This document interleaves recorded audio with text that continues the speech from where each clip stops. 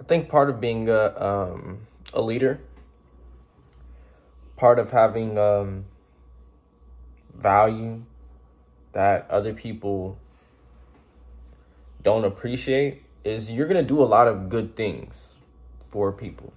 You might give, but you don't get a lot of back for giving. And sometimes you're gonna expect that, okay, if I give this, what do I get out of this? I might get a friendship out of this, or I might get a good relationship out of this, or something. But oftentimes it doesn't reciprocate how you want to, because a lot of people are takers. No matter what you give, no matter what you do for them, they take, but most people want something for nothing. So when you give it to them, they got it, but it takes more effort to give back after someone has given something to you. So I think we live in a world now where people are like, give me this just out of the kindness of your heart, and nothing should be required from me. So you're going to often find yourself in times where you're like, okay, you're going to be stuck between this space between being a nice person all the time and being taken advantage of for being nice. But on the other hand, you're bitter about what you've done and what you've not received. And now people just look at you as like, oh, he's bitter. Oh, why is he acting like that? Why does he have an attitude? Or why is he acting like this? Or why does he seem like he's having this vibe? Because now you've been bitter. So there's just a balance, but you just have to accept the fact that be good, even though, or even when most of the time it might not result in it coming back to you. Because how can you sit here and evaluate every single person and go, I think this person won't give me anything back, or oh, I think this person is good, or I think that, like, you never know. So you might as well just be kind, be respectful, try to give value and help other people, but don't expect them to give back. I would say most of the time, I would just say have low expectations of it. Have low expectations of you helping somebody up and them just totally forgetting that what you've done or what you helped them with. Because most people, they'll be, if you're up, most people will be down and they're looking for a hand up. But as soon as you grab down and you pull them up, they take off running into the sunset. Like they just totally use you as just a hand up to get to where they're going. They had a secret agenda of what they wanted to do. And it wasn't necessarily you in the picture.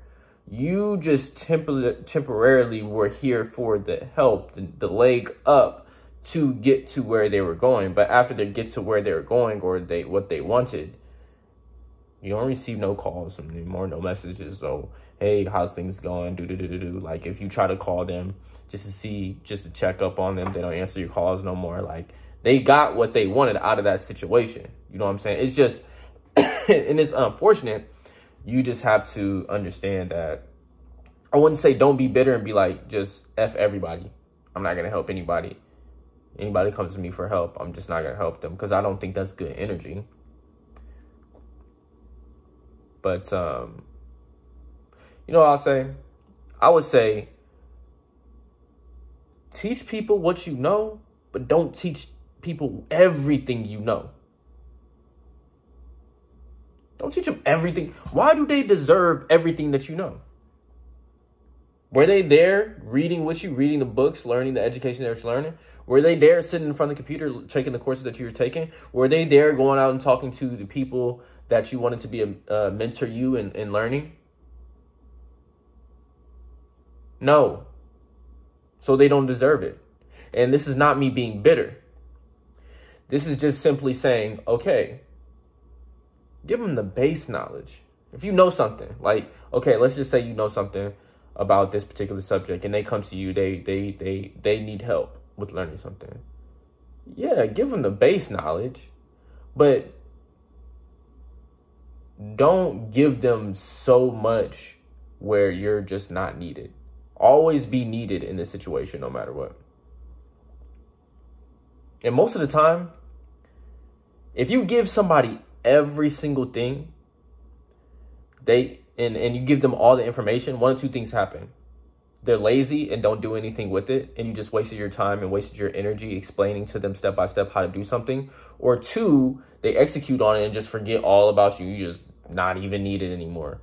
And that's just not coming from an insecure place. That's just like, okay, I gave you value. Okay, but what did I get out of that? I got nothing out of this. I gave up my time. So at least, and this is probably what I need to start doing and what other people start doing. If you have knowledge, if you have information, just start charging for it.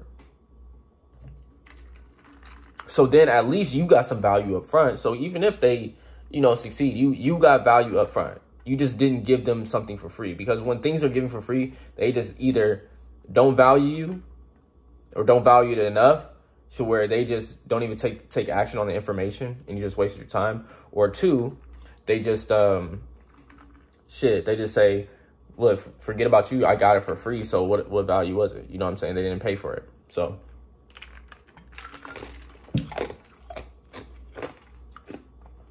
that's what I'll say on that subject matter. Just understand that. And these are just the realizations that I've come to in life.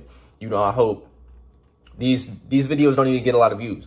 I just hope my son watches this someday and he takes something from what is in my head at a 23-year-old when I'm like 40 or 50 years old. And this is the stuff I've been thinking about.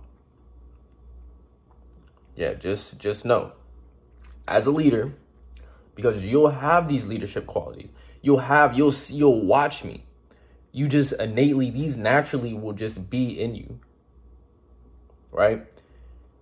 I'm just saying, when you have this, it's going to be different around your peers. It's going to be different. If you have confidence, intelligence, assertiveness, and you have a big ego, they're dangerous. And you're black, they're dangerous. So I just need you to know of how to move in these situations.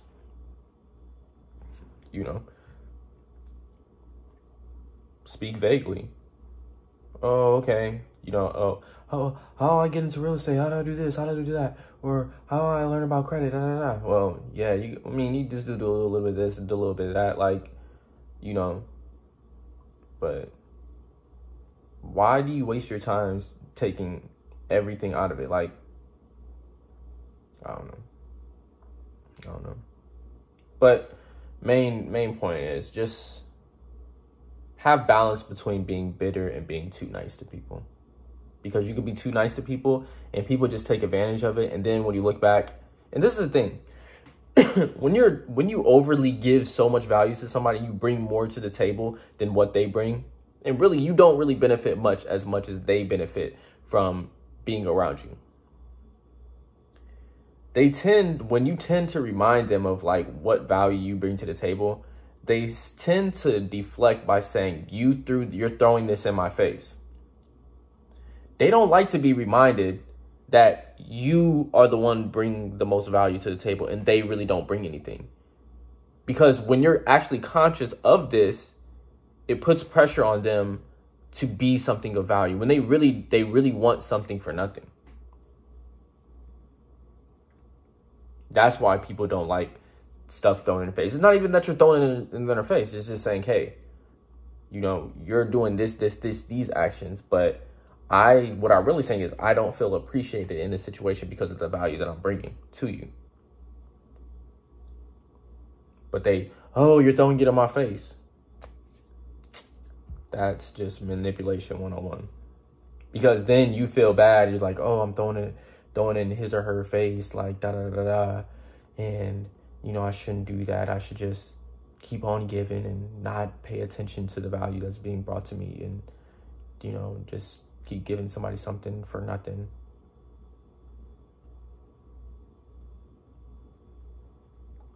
Yeah, man. It'd be like this out here, man. It'd be like that out here.